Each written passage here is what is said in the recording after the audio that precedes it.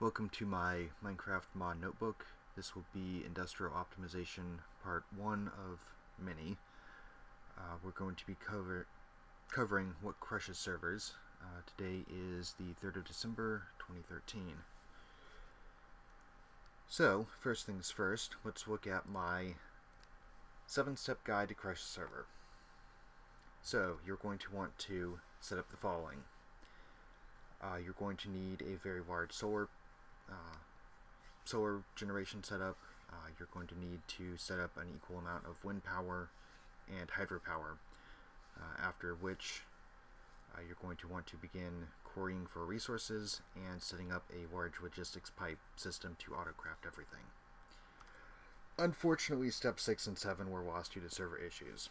I do believe the server at that point was kind of permanently crashed. Oops. So, what went wrong? Let's look at the top ways to slow a server. This is more of the temporary, I'm going to, for the sake of simplicity, call them small lag spikes or temporary block breaking issues. The first is going to be the world, simply the number of players. Players teleporting around, especially very rapidly or in large numbers, is going to cause some sort of server issues. For smaller servers, if you're trying to run a lot of players on a lower power server machine, having a lot of players in different locations may be a small source of server issues. Also, generating new chunks. That is pretty hard on servers. I believe a common misconception is that a very large or very developed vanilla map supposedly causes server issues. I don't believe that's the case, unless I can actually see someone who can come forward with some code saying, here's why this would happen. It's simply a matter of why would it cause issues. You simply have a very large file saved on your computer. So, now that we've looked at slowing the server, let's actually go to crushing the server. The quick fix items, number of entities, and entities are items on the ground. You simply need more than about 1,000, at which point the server is going to start going down. I have done this personally in 1.2.5 before everything moved to a multiplayer setting. I believe I could have up to about 5,000 blocks on the ground, and my game would be moving at a whopping 1 to 2 FPS. Large mob farms or large amounts of mobs, again, 50 should do. That's probably going to start to show server issues. For tech builds especially, things in pipes, again, over about 1,000 you're going to start noticing. I might have accidentally put more than 5,000 items in a pipe system one time. Said server that I was currently on was also running very slowly for some odd reason until I remedied that. So that's something to keep in mind. Pathfinding. It doesn't necessarily matter what sort of pathfinding, be it mob pathfinding or friendly entity pathfinding. It's all pathfinding. Searching for items on the ground also can be a bit of an issue, especially if you have a very large number of things searching or a very large number of things on the ground. Extra points for having both. This does make the Thaumcraft golems a point of concern, especially if you have more than, 2 or 3 isn't going to be the end of the world. 200 or 300 is probably not the best idea. And I believe finally we have ticking tile entities, TTEs, and the various nets that are implemented in the mods. These nets don't really matter what they are. Power nets are effectively the same as fluid pipes, same as item pipes, and so on. Nets are somewhat worse, as they are both a ticking tile entity and a pathfinding route that needs to be calculated.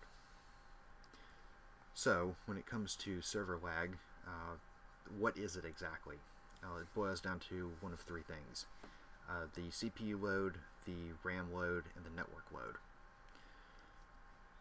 So, network load is players logging in. The server needs to send them the information of, hey, where am I, and what's around me. Player teleports, again, the same thing. You've got to send the player a lot of new information at once. It just bogs down the network.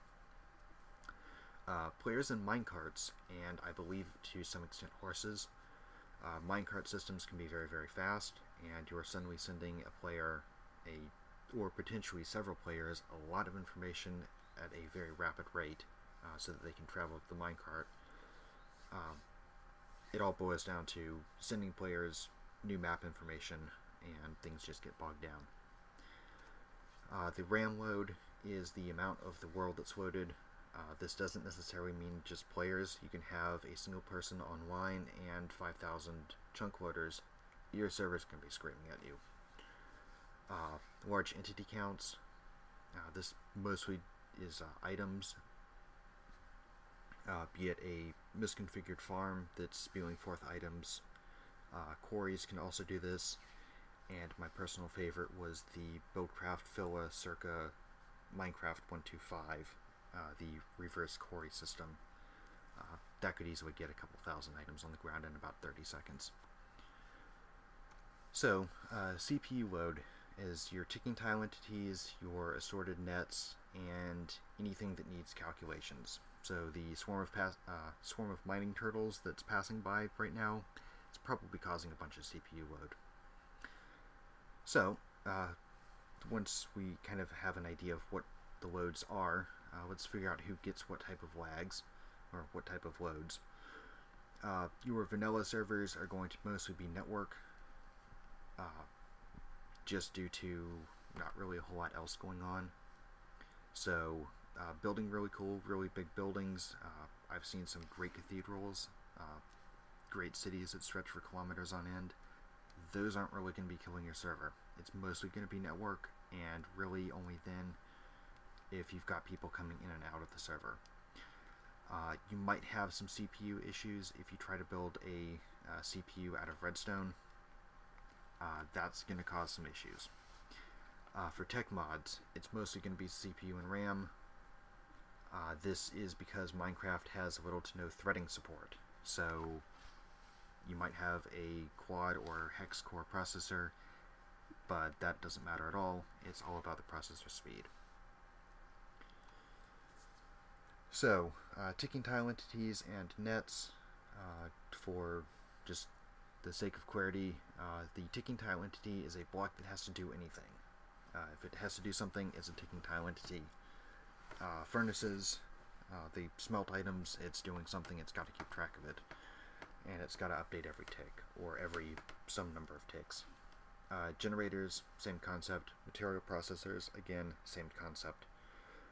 The nets, if you're moving a block, you've got to have a path that the block moves through. It's something that has to be calculated. More often than not, said piping system also has a visual component, or has the blocks actually able to be seen transiting. That's extra load.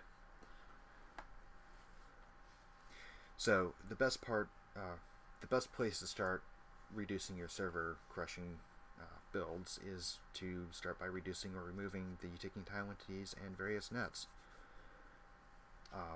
Multi-block structures and power generation are probably going to be the easiest spot to look at first, so in the next part we're going to be covering those. So until then, think big.